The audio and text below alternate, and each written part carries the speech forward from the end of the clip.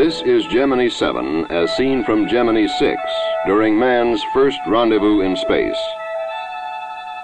Later, Gemini spacecraft performed rendezvous with other vehicles, including inert objects previously placed into Earth orbit,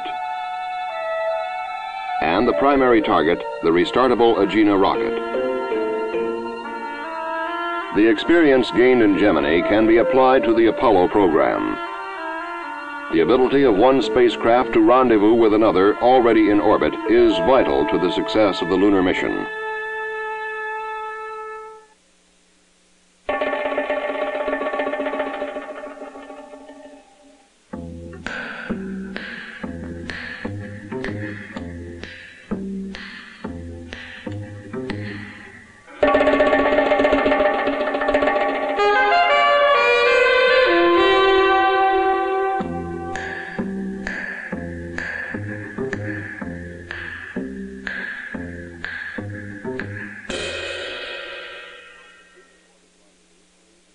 To understand the part that lunar orbit rendezvous plays in a manned lunar mission, we must first review the overall mission plan.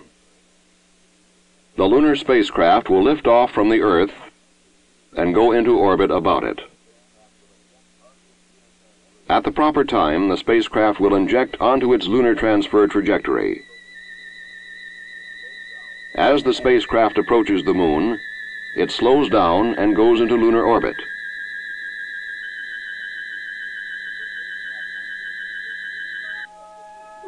The spacecraft actually consists of two separate vehicles. The command module, which remains in orbit around the Moon during the period of lunar exploration, and the lunar module in which two of the three Apollo crewmen will descend to the lunar surface.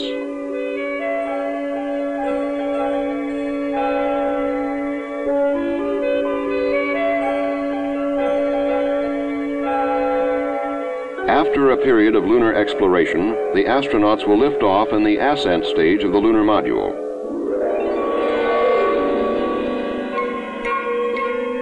Rendezvous and dock with the command module.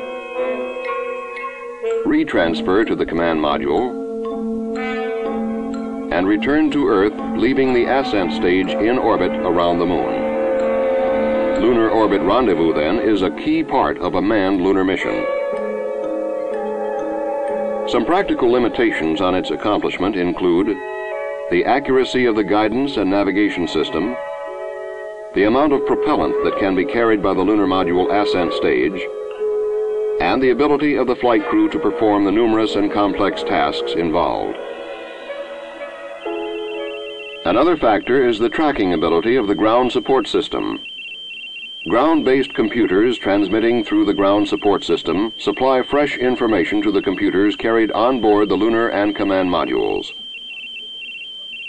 The only time contact with either module will be interrupted is when that module is behind the Moon. In order to understand the nature of this rendezvous, it is necessary to understand basic concepts and terminology involved. For instance, the command module is in orbit about the Moon. The lunar module is in a lower orbit. If we draw a line from the lunar module to the center of the Moon, and another line from the command module to the center of the Moon, the resultant angle is called the phase angle. The altitude difference between the orbits is called the height differential. The height differential and the phase angle are descriptive of the relative positions of the command and lunar modules during the rendezvous. Together they are termed the phase-height relationship. Now, the lunar module in the lower orbit will circle the Moon more rapidly than the command module in the higher orbit, since the lower orbit is a shorter path around the Moon, and the spacecraft in the lower orbit moves with greater angular velocity. It can therefore be seen that the lunar module will catch up with and would eventually pass the command module. As the lunar module catches up with the command module, the phase angle naturally gets smaller. But the lunar module is actually in an elliptical orbit. Therefore, as it catches up with the command module, it is also climbing toward it, thus decreasing the height differential. When the phase and height differentials become zero, rendezvous is accomplished. The rendezvous plan selected has evolved from previous flight experience. It is called the concentric rendezvous plan and works like this. The command module is always in a known location in orbit relative to the lunar module on the Moon. When the phase angle is optimum, the ascent engine is ignited and the ascent stage, using the descent stage as a launch pad, lifts off. The ascent engine is cut off once the lunar module has achieved a safe coasting orbit. At a given interval after the launch cutoff, the first planned maneuver called concentric sequence initiation is made. The engine is fired so that the lunar module is placed into a new elliptical orbit. At the highest point, or apolloon, of this new orbit, the lunar module will be at a desired phase-height relationship below the command module. At the predicted time of apolloon, the engine is once more fired and the orbit adjusted so that the height differential between the two orbits remains constant during the coast. This is called the constant delta height maneuver, delta in this case standing for differential. When the lunar module and the command module are in the proper relationship, the third planned maneuver called terminal phase initiation takes place. This will lead to the intercept of the two spacecraft. We are now ready to take a detailed look at the concentric rendezvous flight plan. The first thing we want to know is what time to lift off. Lift-off time is dependent upon where you want to rendezvous with the command module, and the time it will take to fly the rendezvous. The orbital position at which you want to meet the command module is dependent primarily on the desired lighting conditions for each phase of the rendezvous. Therefore, a number of important factors come into play. For instance, there are three basic areas of illumination of the lunar surface. There is the area lit by direct sunlight, the area lit by sunlight reflected from the Earth or earthshine, and the area on which neither sunlight nor earthshine fall, the dark area. The command module must be able to track the lunar module with optical instruments, so that in case of emergency, the command module pilot could fly to the lunar module to perform a rescue. If you were in the command module looking for the lunar module, a flashing beacon on the lunar module could be seen from about 500 miles away against the dark side. Against the Earth-lit surface with less contrast, the beacon would be visible up to about 250 miles. And with the low contrast against the sunlit surface of the Moon, the lunar module could be spotted by its reflected sunlight at a distance less than 50 miles.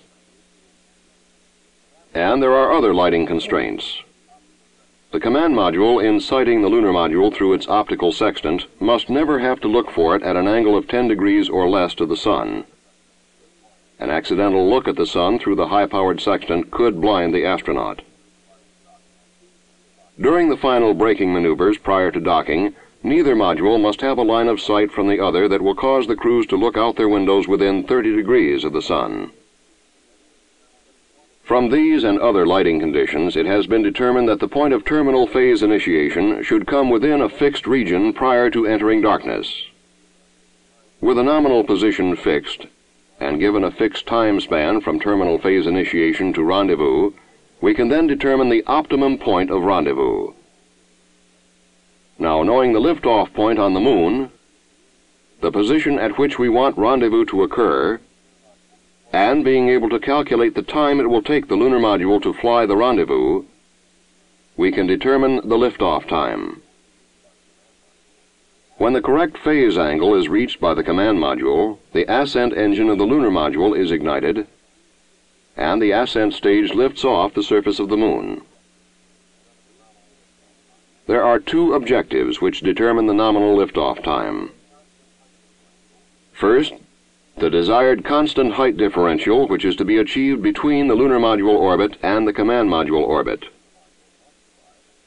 Second, the lunar module must arrive at terminal phase initiation at the nominal time, this time being dependent on the lighting requirement. The liftoff time and subsequent burn are designed to accomplish these two goals. The burn into orbit will last approximately 7 minutes. The lunar module now enters its first coast period. During this coast, the crew will make appropriate navigational calculations and systems checks. The next maneuver to be performed is concentric sequence initiation. This burn will have only one objective: to adjust the catch-up rate of the lunar module to bring it to the point of terminal phase initiation on time. The concentric sequence initiation burn places the lunar module in an elliptical orbit around the Moon. Regardless of normal accumulated errors, the computed time of arrival at the high point of this ellipse, calculated prior to concentric sequence initiation, is the time the constant delta height burn will be initiated. This burn will give the two orbits a constant height differential. It is probable that this will not be at the exact apollune, again due to normal errors. This is to keep the crew's time schedule predictable and uncrowded. The objective of this constant delta height burn is to achieve a constant height differential between the orbit of the lunar module and the command module. Now let's look at the phase height relationship to see the result of the constant delta height maneuver. Once this has been achieved, that is, when the lunar module orbit remains at a constant altitude below the command module, the phase angle becomes smaller, but the height differential remains the same. If we draw a tangent to the lunar module orbit at the position of the lunar module, this is called its local horizontal. The elevation of the line of sight between the lunar module and command module is referred to this local horizontal and is called the elevation angle. Since the height differential after the constant delta height maneuver remains constant, the proper phase height relationship for the subsequent transfer can be detected by one correlating factor, the elevation angle. This can easily be recognized by the crew. The elevation angle used as a trigger for terminal phase initiation is 26½ degrees, which gives nearly optimum use of propellant when coupled with a standard intercept transfer orbit of 130 degrees, corresponding to a standard intercept time of approximately 42 minutes. When the elevation angle is 26½ degrees, the flight crew fires the lunar module engines for terminal phase initiation. The length of this burn is directly proportional to the height differential of the two orbits. Also, the transfer arc, coupled with the elevation angle, provides a direction of thrust along the line of sight from the lunar module to the command module. These factors make it easier for the crew to monitor the burn and facilitate backup procedures. This path of 130 degrees means, too, that the lunar module will always approach the command module from below. This is extremely helpful from the point of view of the final braking maneuvers. For a fuller understanding of terminal phase initiation and the subsequent approach, we imagine that the lunar module is at the center of a coordinate system. The location of the lunar module represents the point of terminal phase initiation. This axis represents the height differential between the lunar module and the command module. Since the command module is above the lunar module, it will be in the upper half of the system. This axis represents the distance ahead or behind the lunar module of the command module. Since the command module is ahead of the lunar module, it will be located in this quadrant. Since terminal phase initiation occurs when the elevation angle is 26½ degrees, the command module must be located on this line, the line of sight. If we did achieve our nominal height differential of, say, 15 miles, then the command module will be located here. Now, what if the constant height difference between the two orbits was not nominal? Let's say that the actual constant delta height achieved was 17 miles. The command module must still appear along the 26½ degree line of sight. The same thing holds true if the height differential is less than the nominal 15 miles, say 13 miles. The terminal phase initiation burn will be programmed so that the time of theoretical intercept will always be at the same time after terminal phase initiation. This is theoretical intercept since it does not take into account terminal braking maneuvers for docking. The standard time to intercept will be about 42 minutes. Using the lunar module as a point of reference, the point from which the astronauts will see the rendezvous, the command module will appear to follow a course like this. It will appear to the lunar module crew to approach them, pass overhead, then come back along this path for the final docking maneuvers.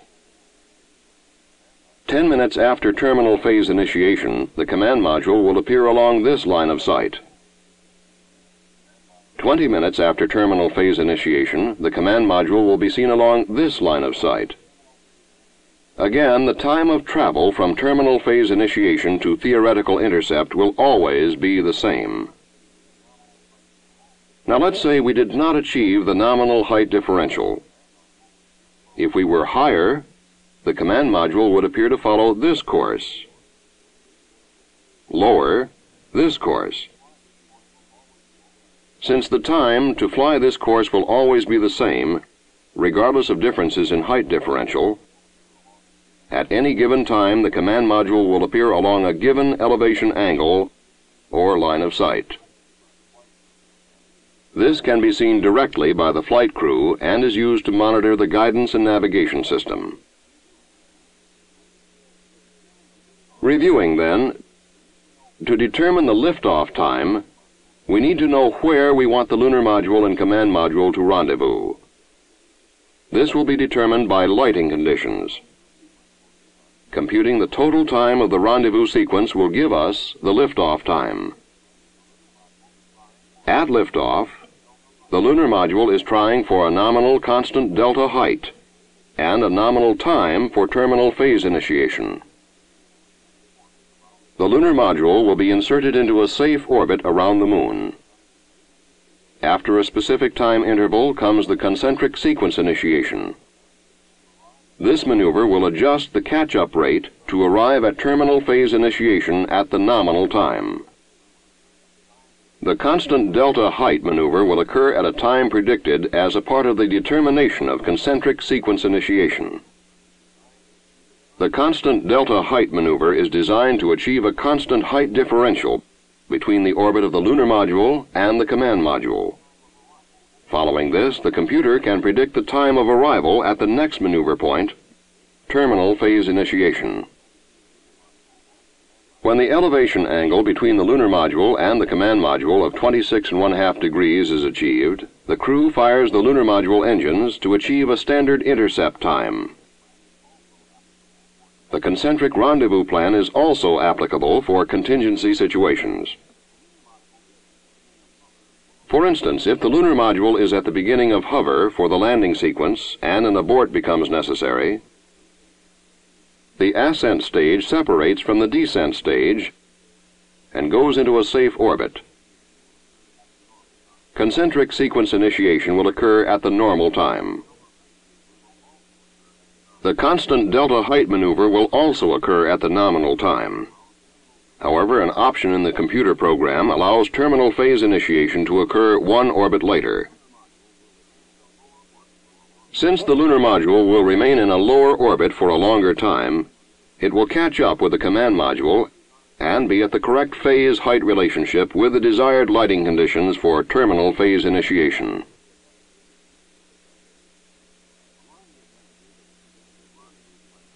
Among the advantages of the concentric rendezvous plan are efficient use of the propellant that can be carried, simplification and standardization of crew tasks and sufficient time for accomplishment of these tasks, optimum use of onboard equipment, and maximum integration of the data and communications facilities of the ground support system. It also allows for absorption of normal errors and facilitates backup rendezvous procedures. The accomplishment of lunar orbit rendezvous is a vital portion of the Apollo lunar landing missions. The concentric flight plan provides a flexible, unhurried, and simple method for its accomplishment and can be easily adapted to contingency situations, thus helping to ensure the success of this major step in man's exploration of space.